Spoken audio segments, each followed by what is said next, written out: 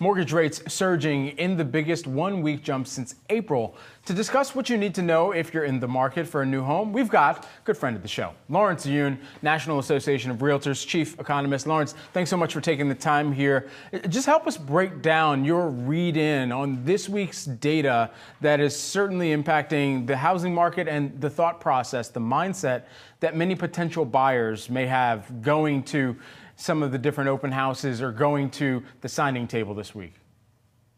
Well, first thing to note is that Federal Reserve does not control mortgage rate. It only controls Fed funds rate. So I think some of the consumers were quite surprised from the time when the Federal Reserve did cut rates in mid-September to now, mortgage rates have risen because Federal Reserve does not directly control mortgage rates. It's the broader bond market.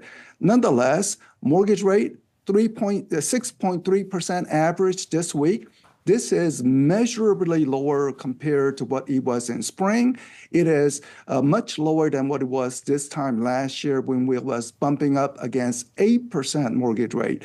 So improvement of almost 200 basis point in mortgage rate from 1 year ago.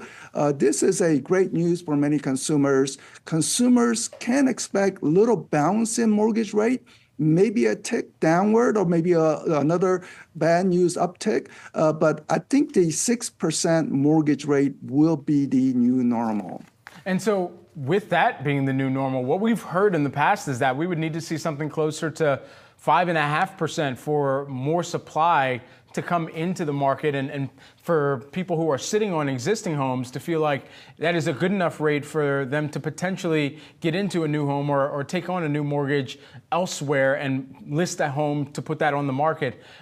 So if we did see a longer run 6%, what does that spell out more largely, and what is the time frame for prices starting to come down even further from here?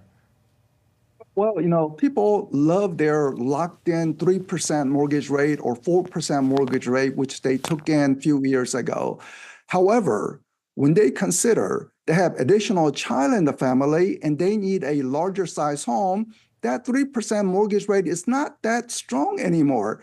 Retirees who are looking to trade down from the McMansion, there's always marriages, divorces, death in the family, maybe some elder, where sons and daughters inherit a property, which they want to list it and sell it. So what we are seeing in the marketplace today, despite the powerful force of the lock-in effect, with each passing month, more inventory showing up, more inventory showing up. Right now, it is up about 20% from 1 year ago, and I think it will continue to increase because of life-changing events that every individual faces.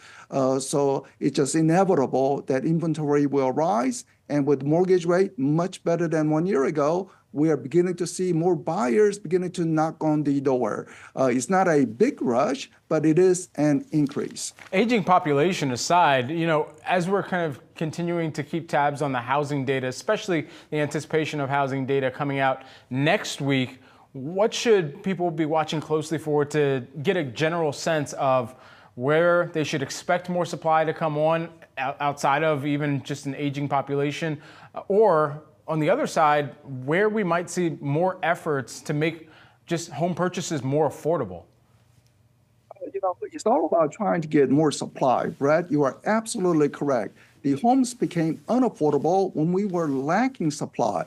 But as we have more supply, builders are making profits, they're ramping up construction, and interestingly, they're ramping up construction on affordable, smaller size home and not on those McMansion, which will provide more avenue for people to get into the market. But overall, the life-changing events is leading to steadily more inventory. So some of the frustrated buyers of, say, during the spring months, maybe they want to retest the market. There are more choices out there. Furthermore, mortgage rate is on their side.